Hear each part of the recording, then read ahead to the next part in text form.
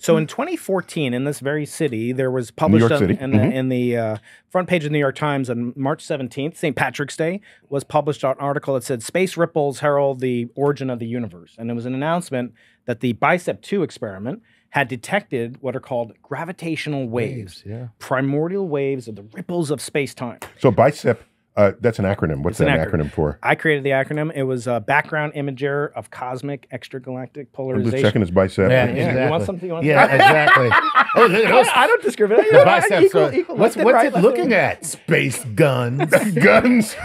Okay, so give me back the acronym. The Space Gun Show. Background. By the bicep. Background. Imager of cosmic extragalactic polarization. Now, why is that so clever? Why is that not just a dad joke? Well, the signal that we're looking for is called polarization.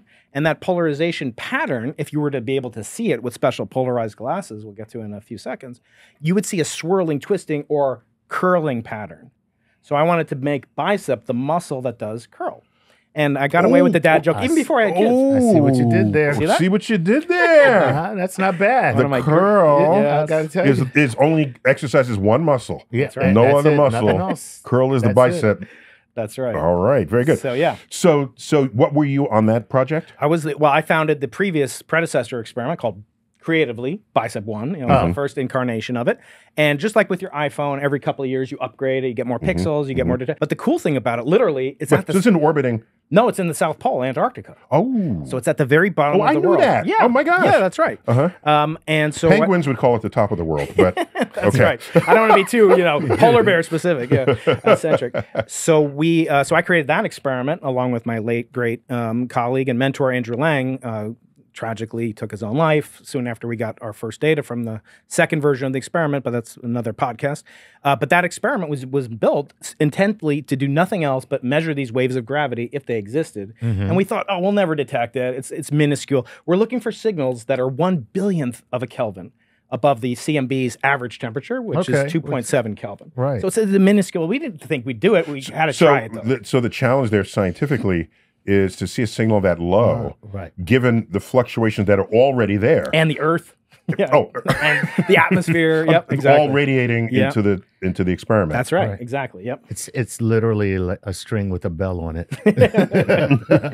But the crazy thing is, in 2014, we announced we did it. We saw this kind of needle, it's actually like a piece of hay in a haystack. It's so... Can you find the hay in a haystack? That's funny.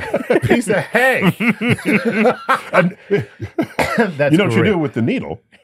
Actually, Iron Man said this in one of the movies, but we all knew this. Right. Okay, if you want to find a needle in a haystack, just burn down the haystack. Right. And the needle's left. And then that's all right, because needles don't burn. Or take an electromagnet, and you'll find the needle like that. Yeah. So this experiment was designed to do one thing only, and we never thought we'd do it. If we detected it, we'd be, the onus is on the experimentalist. You want to know enough that you can detect it, but you have to, not fall victim to the most pernicious of all scientific fallacies, which is confirmation bias. Right. You're looking for something. Oh, you found it. Eureka. Right, that's that never happens, right? But we did. We found it. And I remember telling my wife, this is going to win somebody a Nobel Prize. Spoiler alert, my first book's called Losing the Nobel Prize. So it wasn't this guy, and it wasn't any of us, because it was retracted later on. As Neil mentioned, we had to go through the humiliation of, after being on the front page of the New York Times, press conference at Harvard, a real show all around the world, CNN, everybody.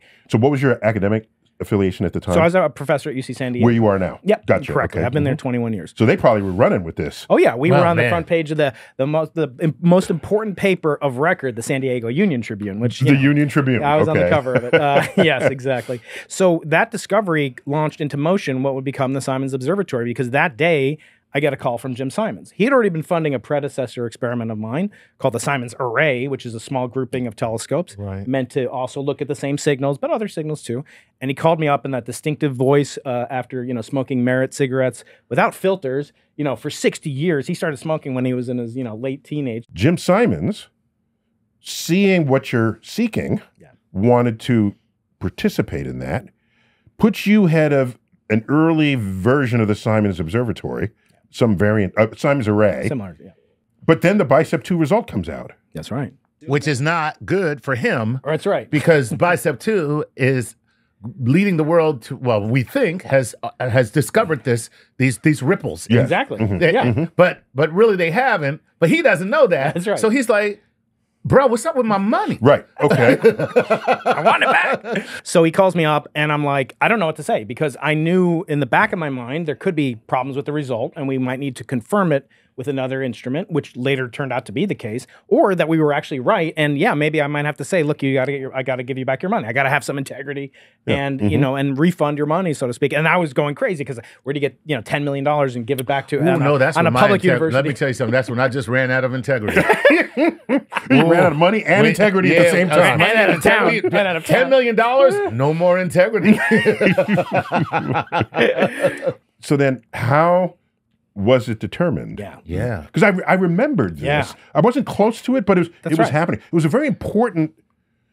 an important episode in science. Yeah. Actually. Okay, so now pick Let up me say the why it's so action. important And first. can I, before you go even ahead. get there, can you tell me exactly what was missing from the discovery that invalidated? Absolutely. Let me take one giant step back. Why are we doing any of these projects to begin with? So looking for gravitational waves. Take yourself back to 2014, right? At that phase, we had not detected gravitational waves directly, as LIGO had. Right. We had an indirect evidence that they existed, but there was a theory that had been promulgated since the early 1980s by Alan Guth. So the inflationary theory is the answer to the question, what caused the Big Bang? What made the Big Bang bang? And the postulate is that there's a so-called quantum field that filled the whole universe that fluctuated out of nothing, and the universe came into existence. As quanta do. Yeah, exactly. They do stuff out of nothing all the time. They are the magicians of the universe. Yes. Everything quantum. Watch me pull a universe out of my hat. That's exactly what they're doing. That's right. Let me birth the universe over there on a fluctuation. There you go. All right. So this discovery, if it were true, if it were confirmed, would be tantamount to discovering the Big Bang itself, which it was done not far from here by Penzias and Wilson. Discovery of the CMB, the cosmic microwave background, which is what butters the bread around the Keating house. So we claim that we discovered this. So that's why everyone said this is going to win a Nobel Prize, because they won a Nobel Prize for discovering just the heat left over from the Big Bang. All the more so for discovering what ignited the spark that ignited the Big Bang. Wow. So that was why I designed Bicep originally. Then it became Bicep 2, like the iPhone gets new detectors, cameras, everything. We upgraded it. So we ended up building this telescope. And then when I got this call from Jim Simons, I was in this pickle, right? Because I don't know what to say. I kind of I was kind of the father of the predecessor experiment to Bicep 2, Bicep 1. And, it's definitely the father of that. And then I was involved with this new project that he was funding. Now, what ended up happening was we had relied on data, not from our own instrument.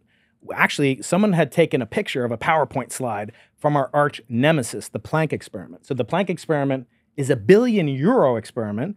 Bicep was a mere $10 million US dollar. The European Space Agency. You're out at L2 at Lagrange Point, orbiting around the sun and the Earth, the farthest, coldest, deepest, darkest. Incredible team, 1,000 people working on it. So Earth Sun L2. Earth Sun L2. That's where JWST is. Yeah, exactly. Yeah, yeah. It was one of the first. It was the second one after They're Wilkinson. hanging out. They're just parked there. chilling. Yeah, that's They're right. chilling. Like they're on stakeout. Two cops on stakeout, sitting there at L2. Yeah, should you go for coffee this time? I went for coffee last time. It is true because they're like parked They're there. parked there. Yeah, as Earth orbits the sun. Think about getting a validation out there. I mean, that is not easy. So Jim calls me up, what's going on and what to do next. So we ended up discovering that we didn't see this pattern that would be the imprimatur of the Big Bang. We didn't see this cosmic swirling curls from the Big Bang. Who determined you didn't see it? We, along with our competitor, the Planck teams, we worked together to find out that actually what we saw was nothing more than some cosmic schmutz. Right. Some dust. Dust. It was, yeah. Cosmic The people who dust. study dust, they don't Absolutely. call it schmutz. That's right. Right. To them, it's their livelihood. One astronomer's dust is another astronomer's Schmutz. lost Nobel Prize. So it wasn't a blunder, Chuck. It wasn't like we left, put our thumb over the camera or something like that. We actually measured exquisitely precisely this signal that is astrophysical in origin at the billionths of degree Kelvin level. I mean, it's an exquisite measurement. But it's a local signal, not a Big Exactly. Bang Just signal. happened to be a different Exactly. signal. Exactly. That's all.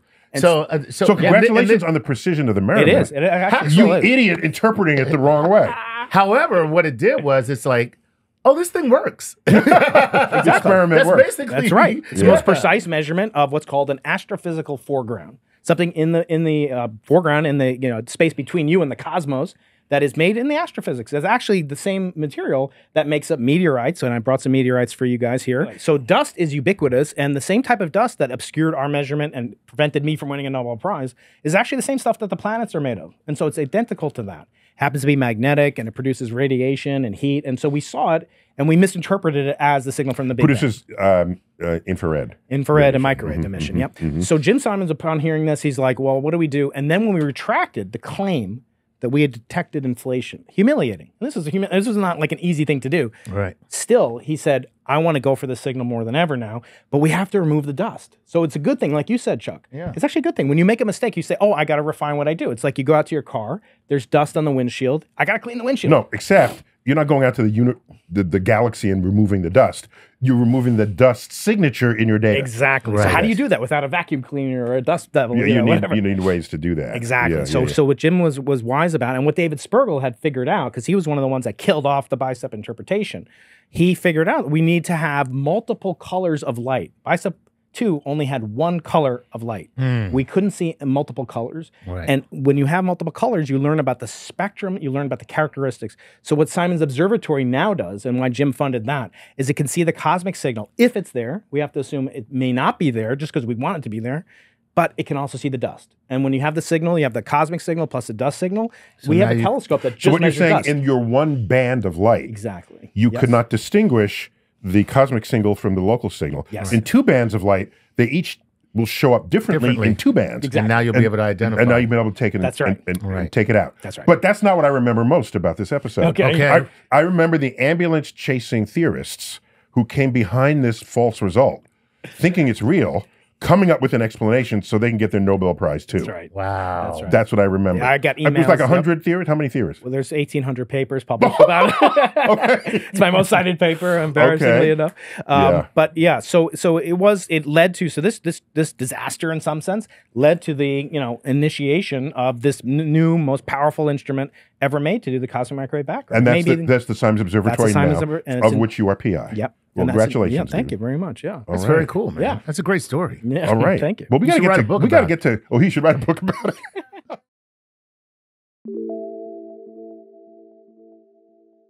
it.